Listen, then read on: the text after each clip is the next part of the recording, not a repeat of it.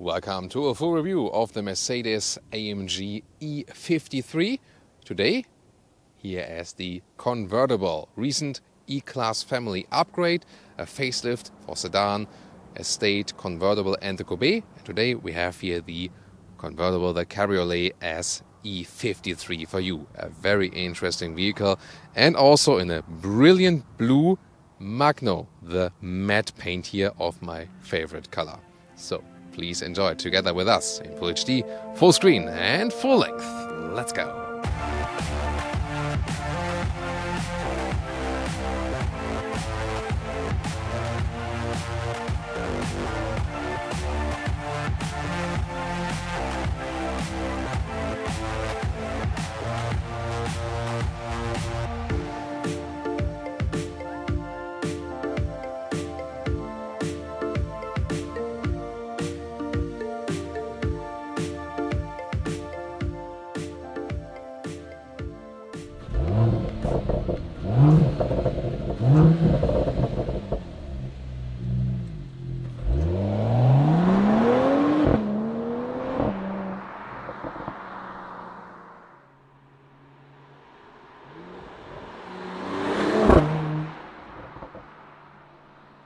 In the front here with the facelift changes, all E-Class front designs have been renewed and coupe and convertible always had, a little sportier look. Here the 53 models, they have already the vertical fins like, in the past only the 63 models used to, and also just a little stronger look here at the side.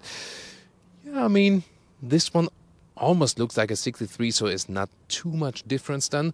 The headlamps here, a little bit slimmer now and come with all E-Class versions now standard LED. This here already the multi-beam LED for an extended high beam function. And again, this brilliant blue color is available as a metallic color, but also then here in this Magno matte paint.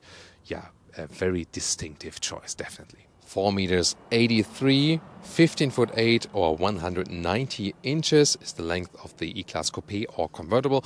Slightly shorter than the sedan or the estate. And what a simple but beautiful design here. Very round shape around the doors. It really comes great to light, especially in this matte paint. And then you see, even when the roof is closed here, almost a coupe silhouette is being kept, and with strong shoulder elements here. That's typical for coupe and convertible, and everything we tell you today is basically counting both for coupe and convertible. Option 20-inch wheels right here, also with new aerodynamic designs since this facelift. And very cool is that you can also open or close the convertible top here with the key, so we can show you how that looks like. And yeah, it's always a very cool process, and it works up to a speed of 50 kilometers an hour or about 30 miles an hour, so you can easily do that also while driving. That's a very practical thing to do, definitely. And there you can see once again the design also here. Now this design then comes more to light, and I would definitely install a classic fixed wind deflector. That's still available. That brings the most thing out of it.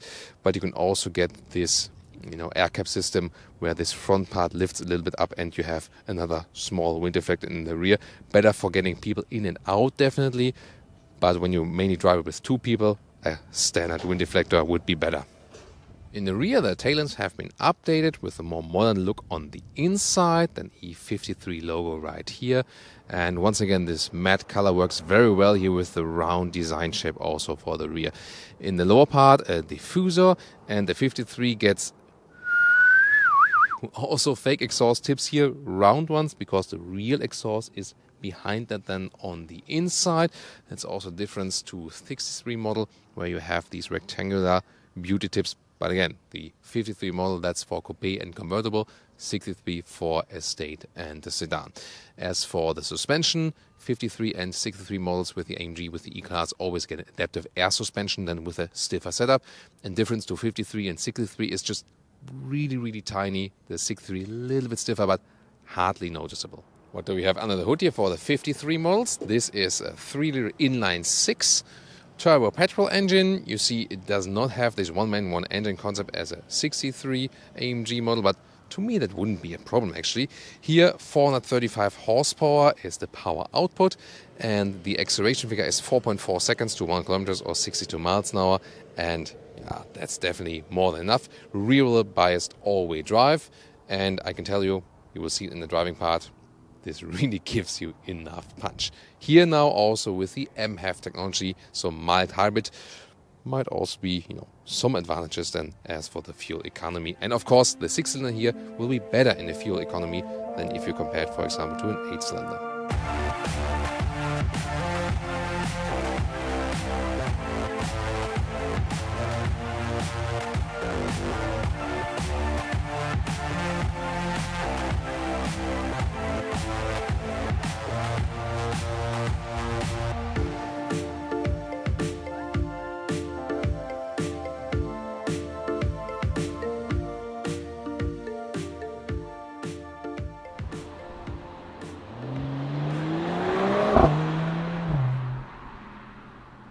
The car key, classic design, beautiful and light, why not?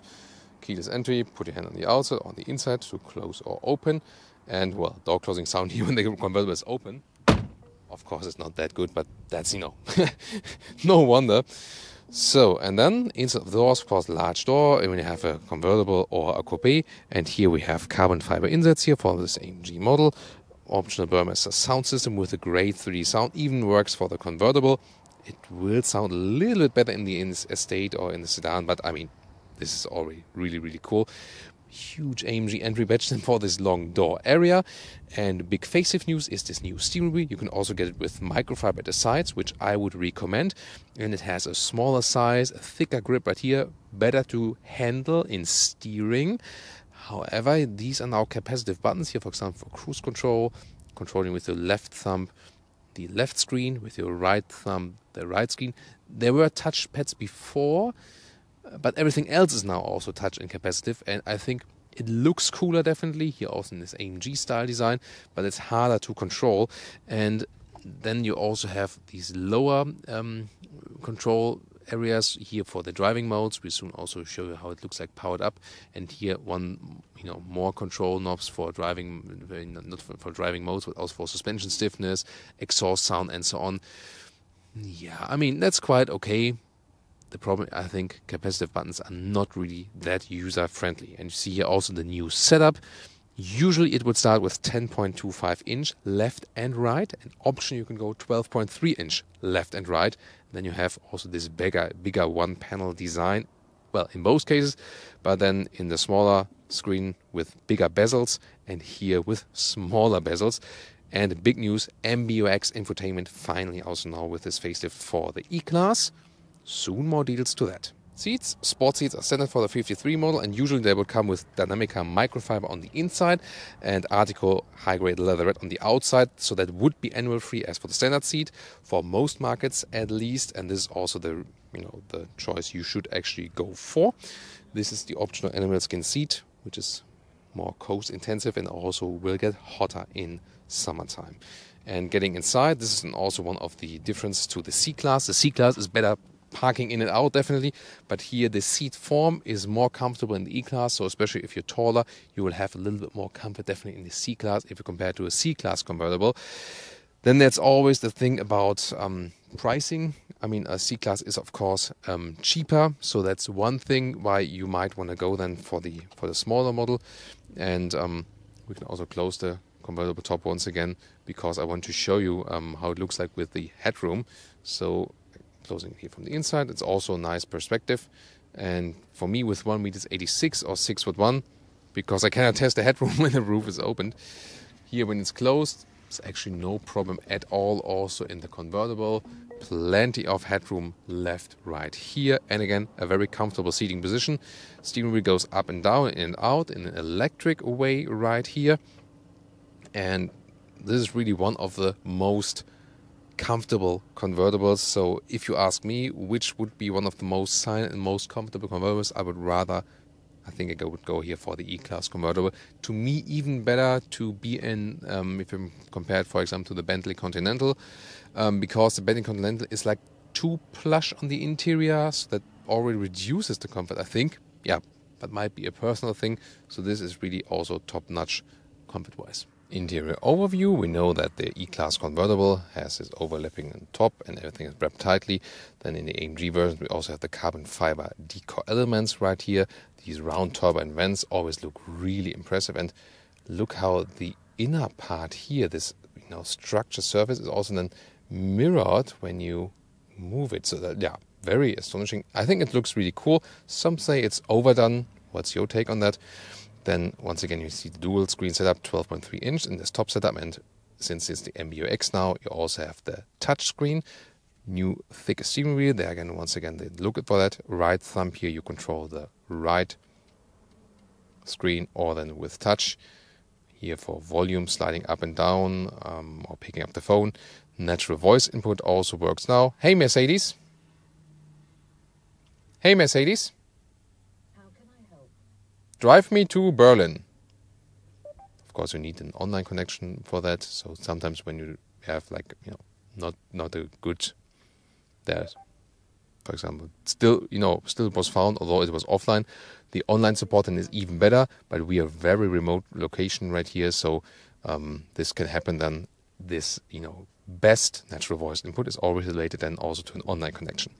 Left thumb you can use then to control these instruments on the left side, and also go back to like home screen here. Zoom more details to that. In the lower part, setting the cruise control. The capacitive buttons here, you see there's one button area for the whole area. So you have one feedback for all control functions each. For capacitive feedback, it's good. But still, the old solution were just, more premium as for the touch and easier to use while driving. This special gauge is not a turning gauge, but you pick what you want to do in the upper or lower area, and then you can activate, for example, exhaust mode right here, or driving dynamics, or the suspension settings. So click inside and then adjust it here. This has a better touch and feel to it than one of the early versions we, for example, saw in the A-Class or so in the AMG models. And on the right side then, the turning selector for the driving modes. This is good to have it on the steering wheel, then you don't have to reach down to the lower middle console for that. And speaking about the lower middle console, still a manual climate unit, so easy to control it while driving. I like to have that still. Also a GPS hotkey.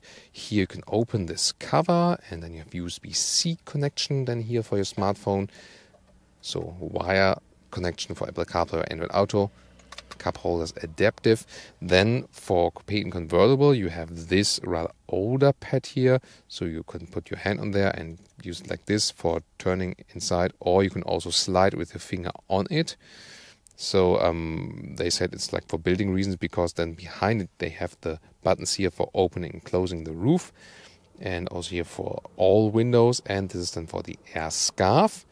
And here you can open this split armrest like this, and reasonable space underneath indeed. More details to the infotainment system like this. Let's take a look at the GPS, which has a good visualization. It's nothing new, but still very, very solid. And the voice input of the GPS we've shown you already.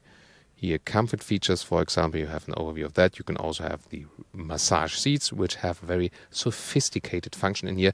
The ambient lighting is one of the best things the E-Class has. Put it all the way up, and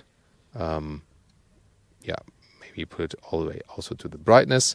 And of course here color, yeah, which one do we pick? Ocean blue, which comes close to a Thomas blue color. It also fits to the exterior color, and then you can already see here, for example, around the air vents, for example, and it will be also lower area when it's darker. That's really cool. And Apple CarPlay integration. Oh, I need to unlock that first. Yeah, some German lessons for today, and here we got it unlocked. And then we can also, do I have someone on the phone? Hello? Someone on the phone here? Yeah, and then you can also play back this Burmester sound system, and once again, really cool sound. In the convertible, it makes no difference for that. You can really enjoy that. Digital instruments, left side here, so you can control it all with your left thumb, for example, what you want to have in the middle part. Also left and right can be adjusted. You can also have a GPS screen here in the middle, either with a small map like this, or you can also put it all the way over the screen. This is of course really helpful then when navigating, that you don't have to look over to the right, but you can also switch the whole gauges if you like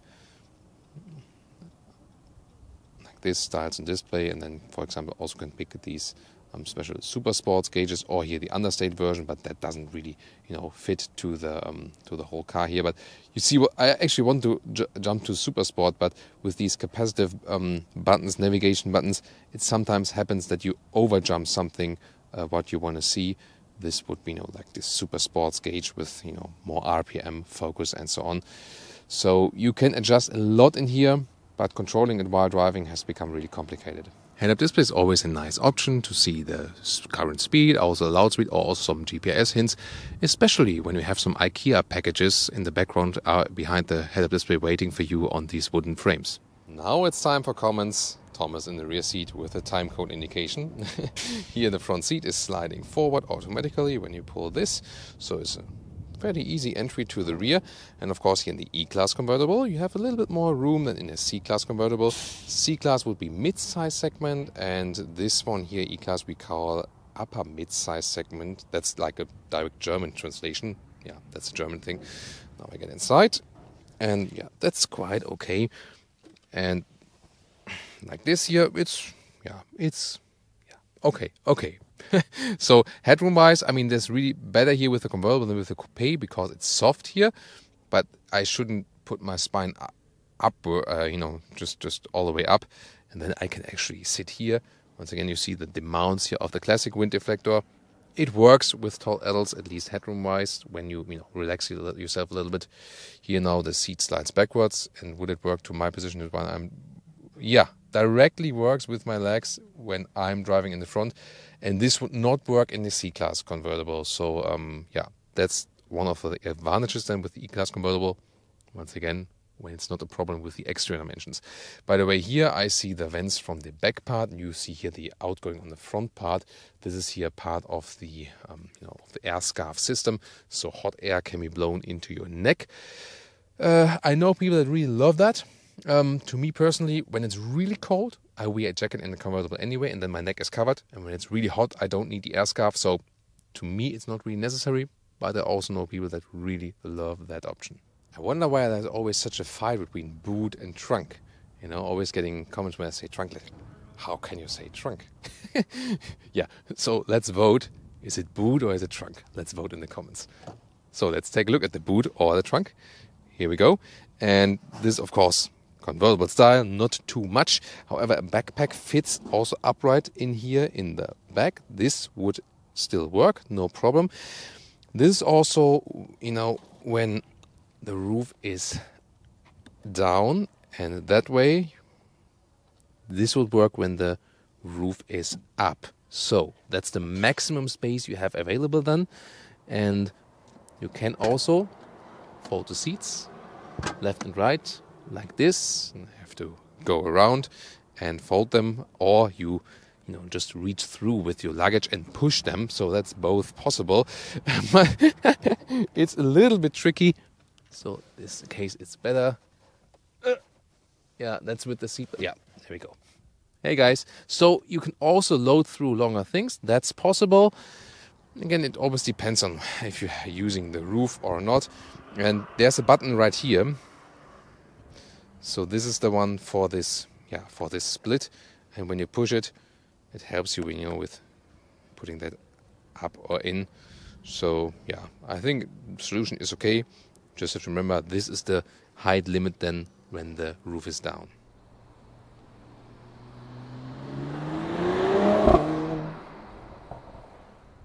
Welcome to Thomas's Active Driving Lounge.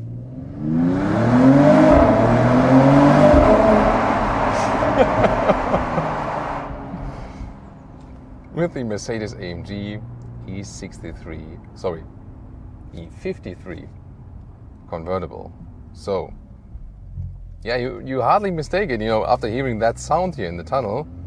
You could think that's a 63, but it is not. It's a 53, and the difference is 2 cylinders. So we have here the inline 6-cylinder, whereas the 63 would have the V8, but that's not available for the convertible and the coupe.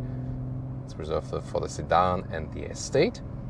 And I think that's actually totally fine. So often you think, like the V8 has better sound and so on. Yeah, it is definitely different, but I mean, Were we lacking a V8 sound there? I guess not. And power, yeah, I mean, a second slower is the acceleration figure to 1 kilometers or 62 miles an hour if you compare it then to the 63 model, but I mean, still plenty of power left here with the 435 horsepower in this engine. And here the steering is very direct and precise. You do, need to work it a little bit, but it feels very natural then. Not the most progressive, but that's totally fine. So overall, I like the steering setup, and the new steering wheel here with the facelift has a very, compact size, really small, good and thick grip. So that's really cool. And then I'll show you some acceleration right here.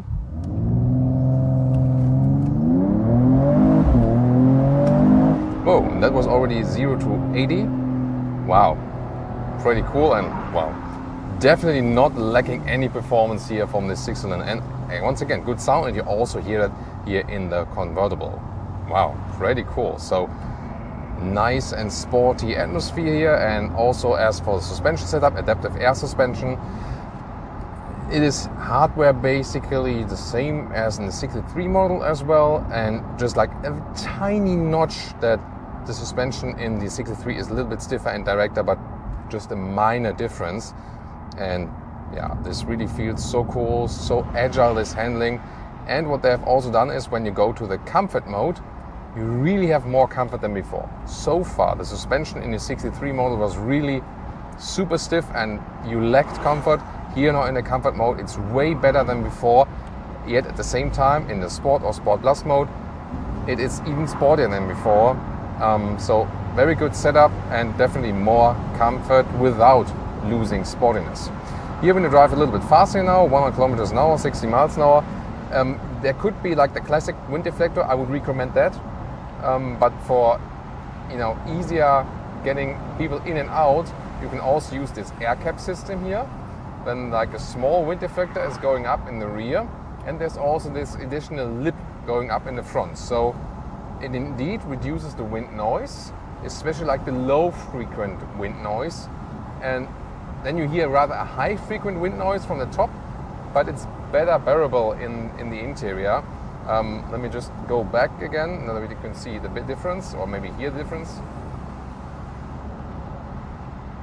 Not sure if you see it maybe with my hair. I mean, there's more wind turbulence in here now, and when you put it up back again, there we go. So it's a little bit less wind turbulence than here in the interior. But to me, I would always go for a standard big wind deflector that always has a better effect, definitely. And we saw there are still some mounts as for that.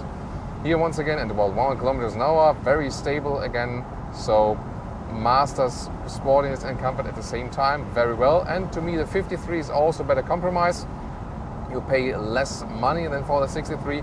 The 6-cylinder here had a great sound, also great performance.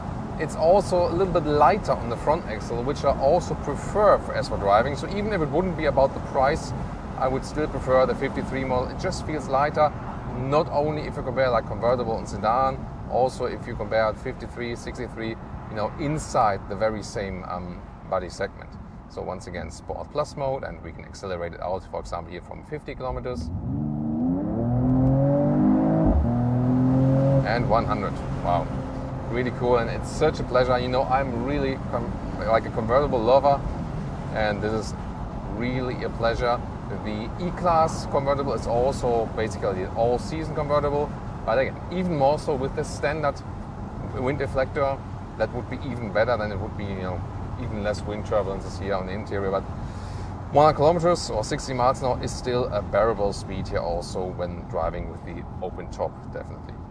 And also while driving, we can open or close the convertible roof, so up to a speed of 50 kilometers an hour. So when I'm, for example, going here on the motorway, well, now the traffic light turned to red, but even if it wouldn't have turned to red, I can still open and close that convertible top. Oh, someone was overtaking while the traffic light was red.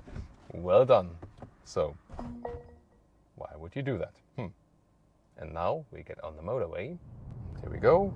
Once again, we put it to Sports Plus mode, now with the closed top, and wow, immediately it's super silent, and these, multiple layers in this soft top are really very well insulated, so you don't have such a difference to the closed versions. And now let's accelerate it out.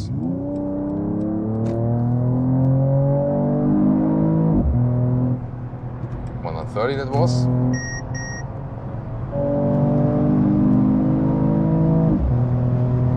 And all the way 170 kilometers an hour. Wow. So great acceleration once again from the 6-cylinder. Here, of course, you do feel an acceleration difference, especially in the higher speed regions, to the 8-cylinder. That the 8-cylinder just has even more punch. But I mean, you already have so much fun here with the 6-cylinder, definitely. And this is a convertible, and we're driving here at about 140 kilometers an hour now, and it's super silent in here.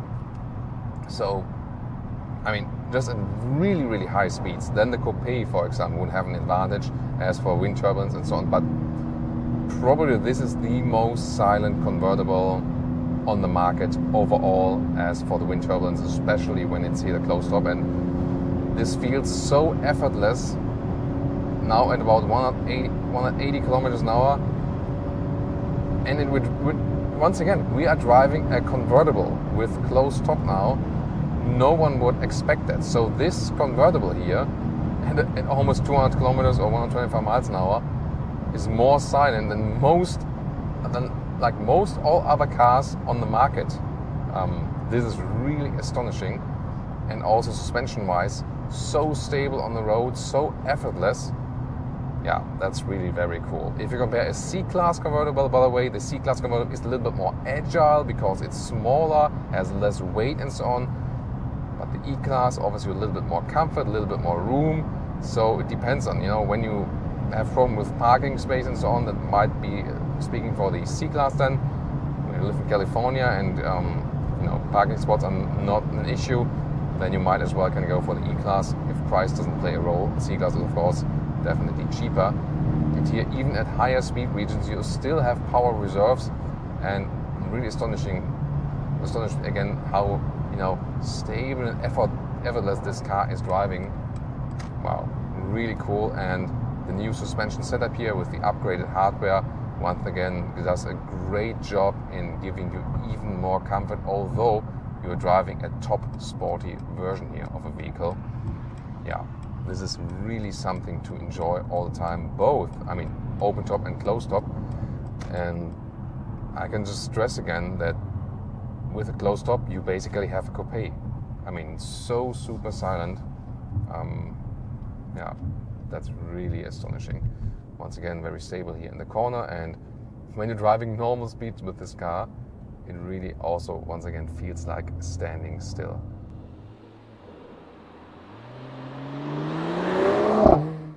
And now to our conclusion for today with the Mercedes E53, today as the convertible. Really cool driving experience. First of all, from the exterior looks, definitely a stronger look than before with the facelift. So, well, the convertible doesn't have too much change as we compare it, for example, to sedan. The E-Class sedan has the most drastic change in design with this facelift. Interior now with the new infotainment system, MBUX, with natural voice input and different screen sizes. And you definitely profit from that, just have a better infotainment system, and again the voice input and so on, and touchscreen. The new steering wheels, it is great from the looks and also from driving. However, controlling the capacitive buttons on the steering wheel, that is more complicated than before. This car here, a real dream car, good built interior build quality. The standard seat will also come animal free and also more sustainable. That's also cool. So checked also for the E53. And this inline 6-cylinder is a very good compromise between comfort and sportiness. It doesn't weigh too much and it has enough of performance. So I think it's not bad at all that you don't get the 63 models for the coupe and the convertible. This is here totally fine, totally enough.